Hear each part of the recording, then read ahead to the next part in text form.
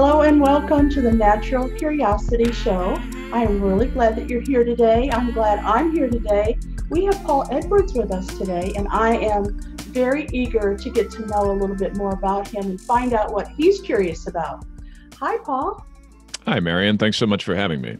Oh, are you kidding? This is quite a treat for me. It really is.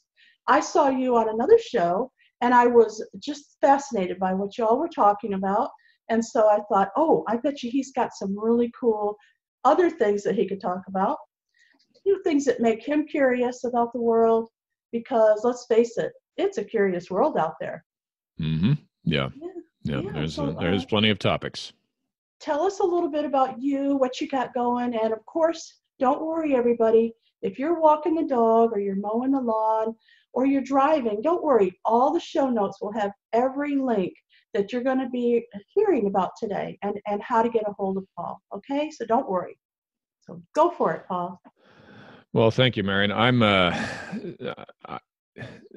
People are a little bit unsure sometimes when I say this, so I'll say the word strategic connector. The words, I should say, the plural, and that's really my skill set. But surrounding that, I'm an international best-selling author. My book is called Business Beyond Business, and the host of the Influencer Networking Secrets podcast, which has been running it's getting into its second year now. But I've been prolifically interviewing experts and authorities, and in some cases, some prominent national figures in the influence sphere. And then behind all of that is a skill and an ability I honed during several years in the insurance business as a connector, as somebody who is able to connect the dots and introduce person A to person B, and they both end up their businesses or their lives both end up being impacted in a very positive way. Which of course has ripple effects throughout all of their networks.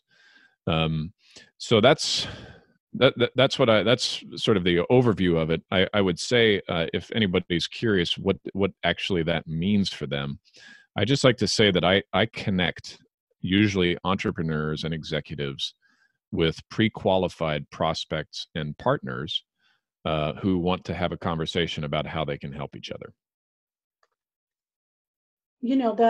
That to me feels so good because I naturally want to do that. I want to help people move forward with whatever it is their message is. So my sweet spot is helping people tell their story. Now, if they don't know what their story is, if they can't quite figure it out, I have to have, like a mentor or a coach help them hone their message. But once they have it all together, then I like to send it out. I like to help them send it out. Let's put it that way. Yeah. And a lot of times they do need connecting with other people. So is that something that I could send your way? Is there, is it like a program that they could join, or how does that work, Paul? Well, what we are working towards is a mastermind group. And basically what I'm looking to do is to find about 100 to 120 other entrepreneurs like myself, right? So they can be in any industry, but what will be equally, if not more important to them, is facilitating growth, improvement, connection, friendship, and personal development between the people around them. Right. So there's a transformational side to this. It's not a mastermind where you go and learn. You don't just go and learn these are the latest marketing techniques and that kind of thing. It comes from a hybrid of several different masterminds that I myself have been through, and I've sort of pulled from each of those and said, I don't want to just teach people how to, build not a better mousetrap, but a better marketing vehicle. I also am interested in the transformation of their souls, the renewal of their hearts and minds in the process of that.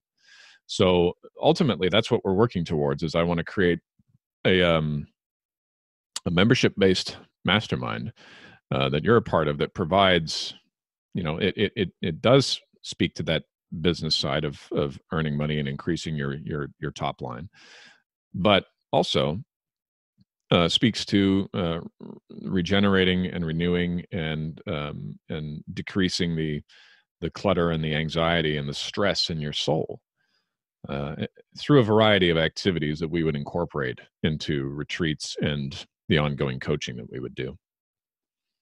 Okay. I run a mastermind that's totally different than that. We don't talk about anybody's soul, although I'm sure people need that. Mm-hmm. My mastermind is about teaching people how easy technology can be. And Mm-hmm. that really hurts a lot of people. They get, there's a stumbling block with technology. Their brain says, that's too hard, I'm not going to do that. I can't even try. No, don't even want to. I mean, they really literally stop themselves because they think it's too hard. So my job is to make them understand that it's okay, because I'm the go-around queen. I know technology can be really tough, Mm-hmm. and sometimes it can stop you in your tracks. But if that happens, I want to go around that problem and find a solution that's easy. Mm-hmm. Simple, easy. Those are two different techniques, but we can get through it. And as a mastermind, we work together to figure it out, to figure out what their problem is and go around it. Mm.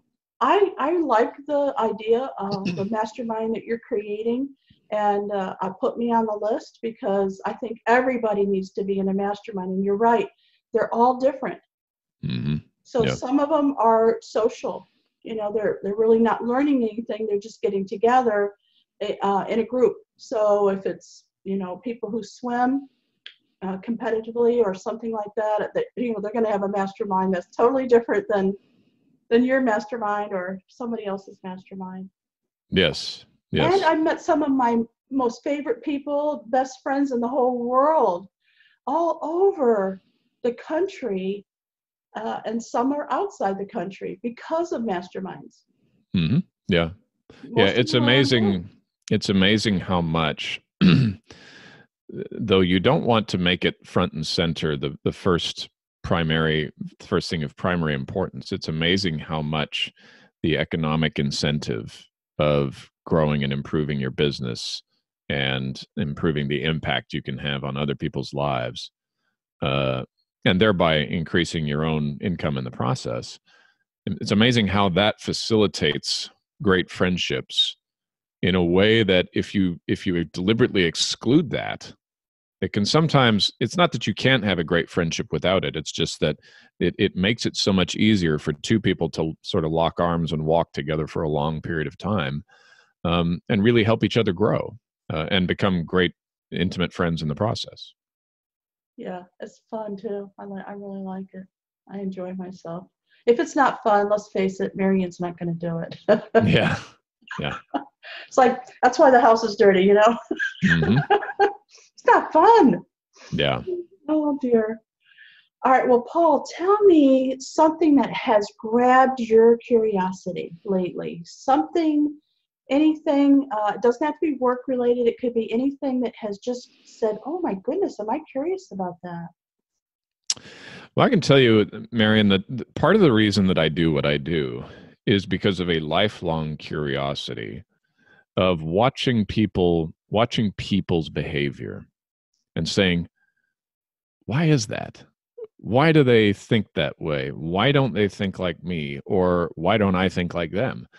Why does one person laugh when I tell them a joke or give them a friendly dig in the ribs, and someone else doesn't laugh or gets offended? Why why do some people go out of their way to uh, to to to exude and communicate sincere, caring friendship with me, while others don't? But in their minds, there's no difference. They feel the same way about me. They just don't say anything or do anything that shows it. Right?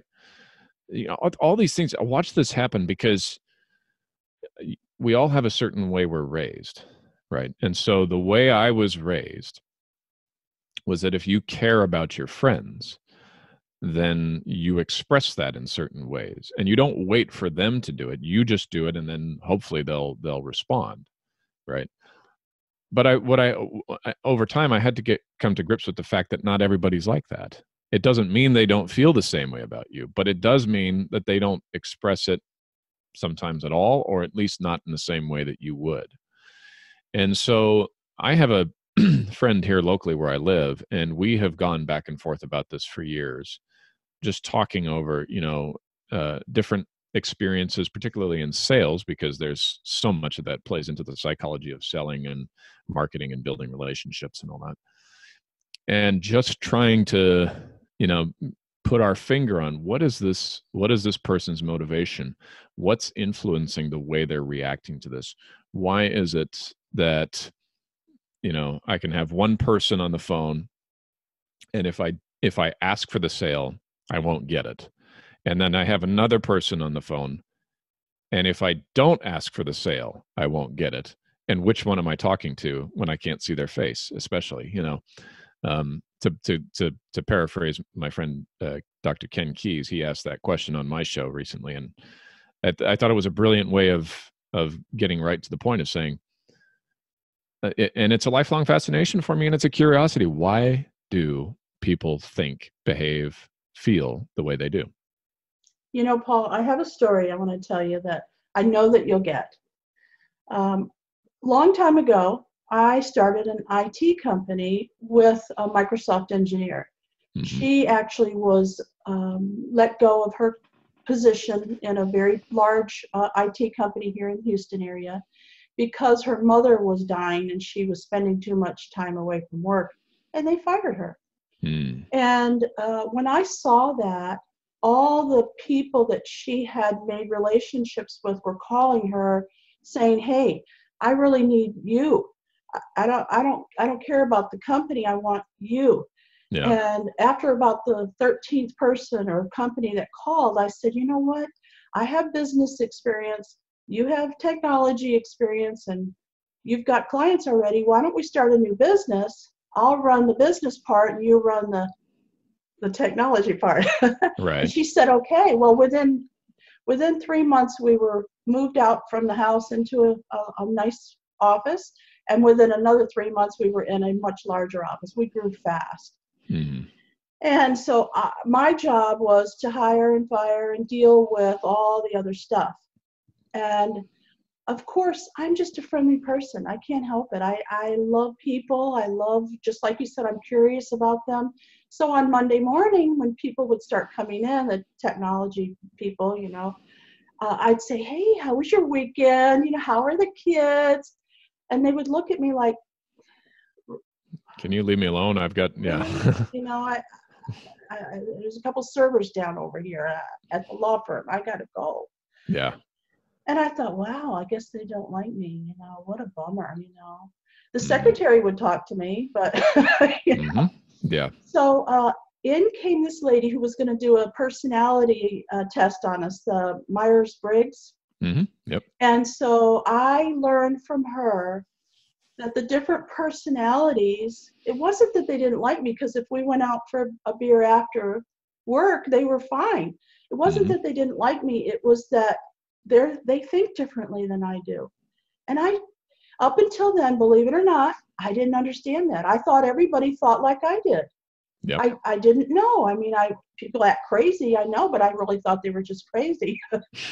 But no, there's different personality traits, and I'm an extrovert, and I don't have any fear of people. So I can make friends with anybody, and that's not how the world works. It's very curious, isn't it? I can hear, I don't know if you've ever heard of the GEMS personality profile, but I can hear what they break it into 4 gemstones. So for your listeners and viewers who don't know, there's the ruby, which is the type A hard charger, top of the line type of personality. The sapphire, who I hear the words of the sapphire as I listen to you talk, right? So I'm an extrovert. It has to be fun, right? That's critical sapphire personality 101. All right, I'm writing that down. Sapphire. I'm a sapphire. Yeah. Then the other two, describing probably a lot of the people you worked with in your company, there are emeralds, right? Now, emeralds are the analytical, fix the problem, solve it. Everything's got to line up, the balance sheet, everything's got to be neat, organized, structured in a box type of thing, right? That's my wife is an emerald, right?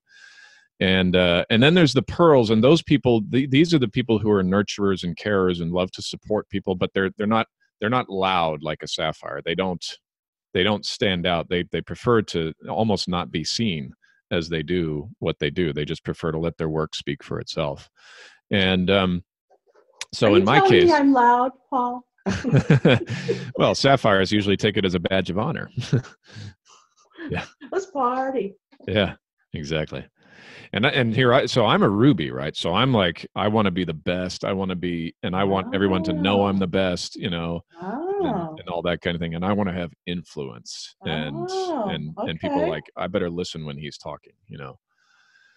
So it's textbook. It's a fascinating study. It's a fun way of looking at it. And um, the longer I do this, the more I delve into it, the more I study it and think about it and try to listen for it as I'm having a conversation, the more genuine and unattached I get to be to the outcome, which is a blind spot for a Ruby, right? We want results. We want it, we want to kick butt and be the absolute best. And I've had to learn to say no, for whatever reason. When I try to exert that, it blows up in my face. But if I learn to develop my undeveloped pearl side and focus on serving the people that I work with rather than selling to them, right? Just serving and seeking their good and seeking their welfare and seeking their prosperity. Very often I don't have to worry about satisfying my Ruby itch to be successful, because it comes right back to me. And so I get to do that side of it almost like automatic pilot. I get my own unpaid sales force, as I write about in the book. I love that. So here's what happened for me. It's same type of scenario. So I had these technicians who spoke their own language, and so I've been doing this for 30 years. So I absolutely had to learn what they were talking about, right? Because when customers would call and say they have this problem, I have to be able to relay from their language to the technology people, all right? Mm-hmm. Yeah. And then I would have to turn around and take what they said and translate it into the customers and how they would understand it. I literally am now a translator. Yeah. And Yeah. I've taken that ability because I like it. I really like being able to take somebody who could barely email and show them that technology is not the enemy, that you can use it for good. Mm-hmm. Yeah. And translate what the technicians are saying to them. So Yeah. I've had 3 different partners, and all 3 of them have been the brains, okay, the technology experts. And Mm-hmm. I've always done all the business stuff. So it has been fascinating for me to be able to help those people that don't have a clue about what these guys are talking about. And I say Mm-hmm. guys, but there's plenty of gals too. You know what I mean? Oh Guys yeah. and Yeah. gals. Yeah. Yeah. My wife, Same. my wife is a software engineer, so she works in a male dominated environment, Oh but yes, I bet she does. she knows that lingo. She can speak. She's one of the senior developers on her team. She can hang Yeah, with the best of them. I call it geek speak. I Yeah. translate the geek speak and down into what people can really understand it. Another thing I learned is that technology typically is built, developed by those people, and they can't relate over here. Mm-hmm. So when you go to use something like Photoshop or something like that, most people, unless they've been really trained on it, it's like doesn't make any sense to me, right? Yeah. It's like what? They don't use the same language and all that stuff. So it's my job to find technology that's easier than Photoshop, but can do the same types of things. Mm-hmm. Yeah. Because there are people like me who know that and know this and want to bring those 2 together. I'm going to tell you one more thing, and then I've Go got for one it. more question for you. So when I first started, I'm an artist wannabe. I'm an artist wannabe. Hmm. I can't draw even like a stick person. It looks like a stick dog, and my stick dog, looks like a stick person. It's bad. Right. But digital art, oh, I can really, really get going on it. And a software came out. It was called PhotoDraw. Now, Okay. PhotoDraw was like Photoshop for people like me who didn't Right. know PhotoDraw and that type of thing. Well, who do you think bought that and shut it down because it was a competitor, right? Photoshop. So when I bought a new computer, it wouldn't work with my PhotoDraw. It was like Mm. dead now. So I had to scramble around, try to find something else. So it's been that type of lifelong um, urge, desire to Hmm. help people go around that awful technology that they're thinking about. Well, and we want what technology does, Oh, right? yeah. It's undeniable that it has facilitated massive improvement and change to human Mhm. existence. Right.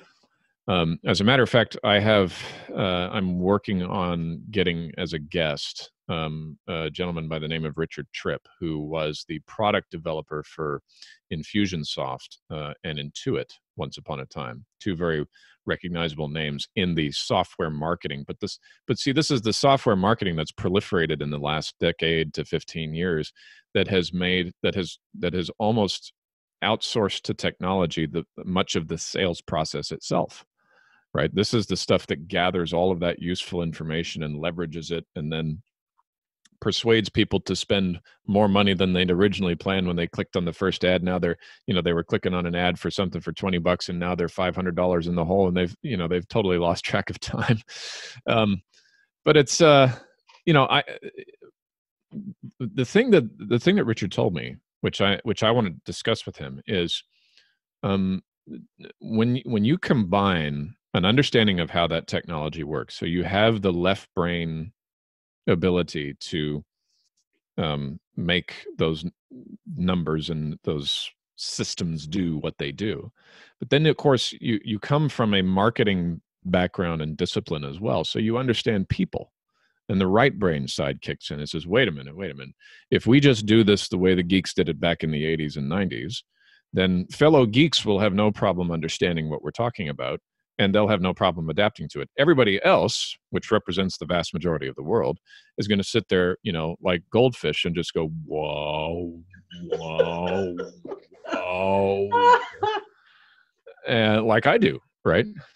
But then, I mean, who can deny, especially in the last decade, um, with social media, right? These ads start showing up, these ads that literally can speak to you as though they have cameras trained on you in your most innermost private thoughts, um, and then offer you exactly the product you're looking for through a sales page that not only will it offer you that product, but it'll talk you into two or three other ones you had no intention on buying in the first place.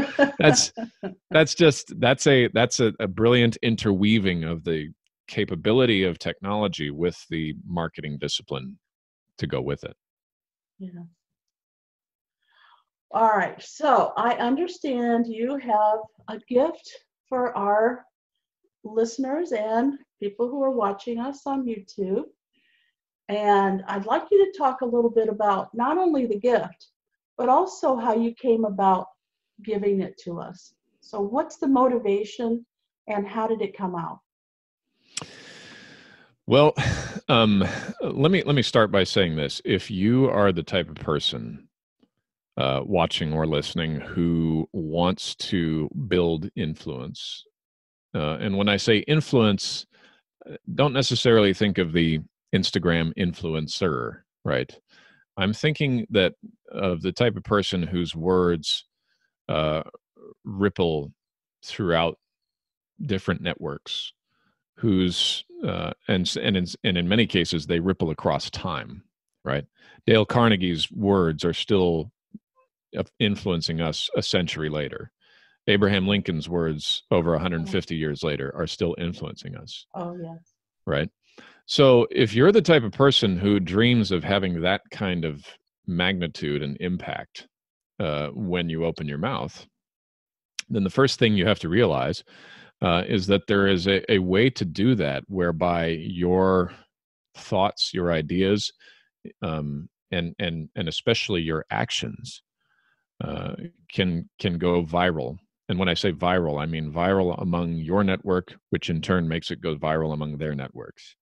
I'm not talking about getting 2 million hits on YouTube necessarily, though you could do that, right?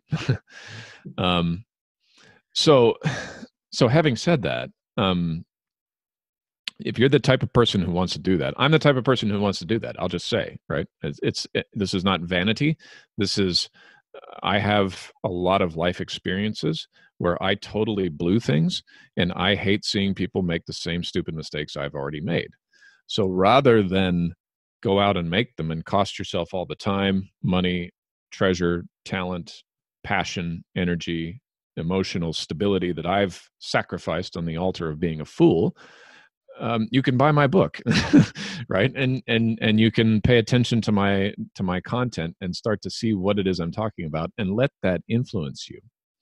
Let that shape how you think about things. Let it percolate and ruminate within your system until you begin to see things that you've always looked at one way, and you can look at things a different way. Because when we change the way we look at things, the things we look at change, right? Amen.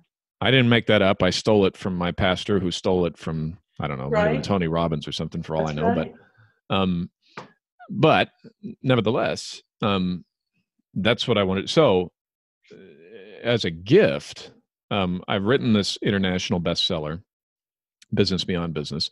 I'm due to appear on TV in Idaho next week, and I'm going to Las Vegas next month for a couple of TV appearances, which is great.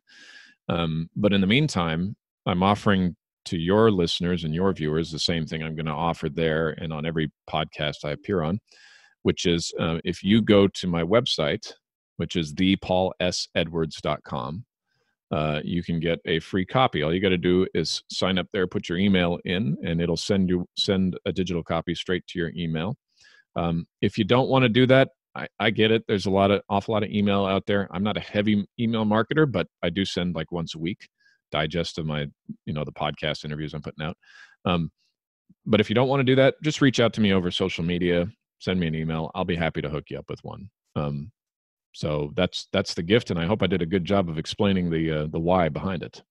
You did. And I must admit, you are definitely a communicator. It didn't take you long to reply when I asked you a question. So I appreciate that, My pleasure. Not everybody can do that or wants to. I've had a lot of instances in my life, Marian, where I didn't know what to say.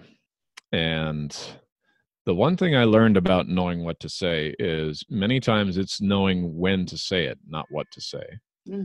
And so oftentimes the mistake I've made has been blurting things out too soon, or leaving it until it was too late to say it. So yes, what you say is important, but even more important is the circumstances, how you say it, when you say it, why you say it, to whom you say it. Those are all judgment calls, and that comes from experience. And in the context of a podcast interview, I've done quite a lot of these. So, and I wrote this content, and it's been stewing in my system for years. So I don't want to say it's easy, but it's gotten easier as time has progressed. Well, I've really enjoyed our time together.